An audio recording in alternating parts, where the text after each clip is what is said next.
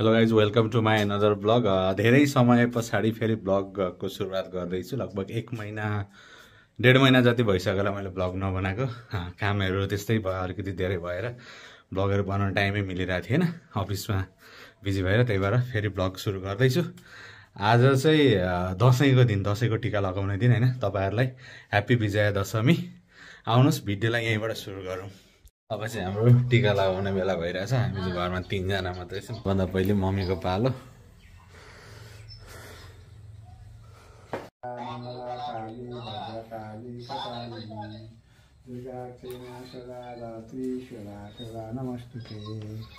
सर्वै मङ्गलमङ्गल्यं शिवे सर्वत्र शरणत्र्यम्बके गौरी नारायणे नमोस्तुते। पावने मानं च दुर्योधने दानं सूर्यसुते परं च हलधरे शकुन्ते कुन्ते सुते सुज्ञानी विदुरी प्रभवती भवतां डिजिटल टिका बाहिर हुनेलाई लगाइदिनु पर्यो नि, दादालाई लगाइदिँदैन चाहिँ डिजिटल टिका डेडले। अब मेरो पालो टिका लगाउने। हुन्छ दशरथे शत्रु छैन राघवे सर्वै मङ्गलमङ्गल्यं ट्रियो सबै रातै भयो। सर्वै मङ्गलमङ्गल्यं शिवे सर्वत्र साधिके शरणत्र्यम्बके गौरी नारायणे नमोस्तुते। टिका लगाइसकेर हल्का खाजा खाने प्रोग्राम हुँदैछ। अब यहाँबाट चाहिँ हामी बेलबारी जान्छौँ। बेलबारीमा टिका लगाउने हो मामलीमा होइन। यहाँबाट अब खाजा खाएर निक्लिने हो। अब म चाहिँ बेलबारी आएर टिका सिका लगाएर बसिरहेको छु। अचु दाजु पनि मसँगै हुनुहुन्छ। हेलो दाजु, के छ त? अनि कस्तो भएछ दसैँ? अहिलेसम्म रमाइलो भइरहेछ। ठिक छ।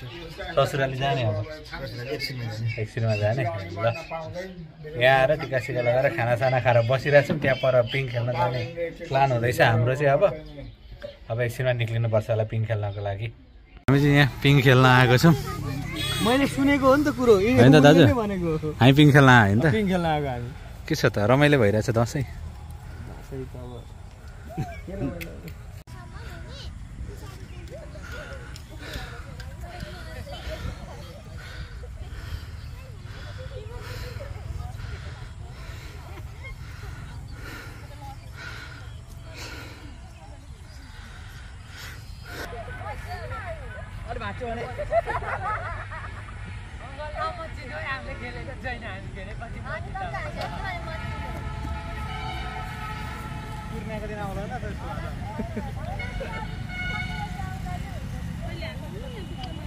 अझै होला दिनुपर्छ भाइ, पर्छ होला नि हजुर।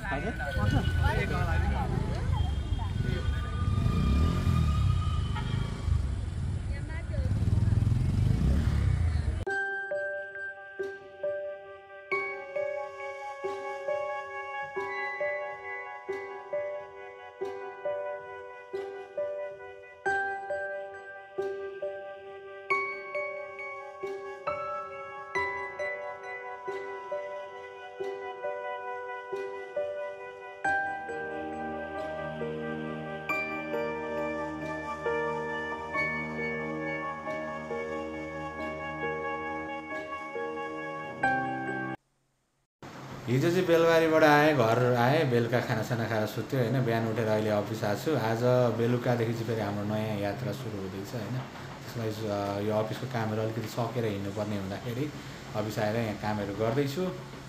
यो कामहरू सकाउनु छ, त्यस पछाडि हिँड्ने हो होइन। अब यहाँ सकेर घर गएर प्याकिङहरू केही गरेको छैन, प्याकिङहरू पनि गर्नुपर्ने छ।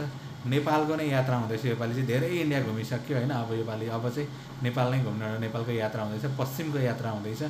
कहाँको यात्रा हुँदैछ चाहिँ नेक्स्ट भिडियोमै म भन्ने छु होइन।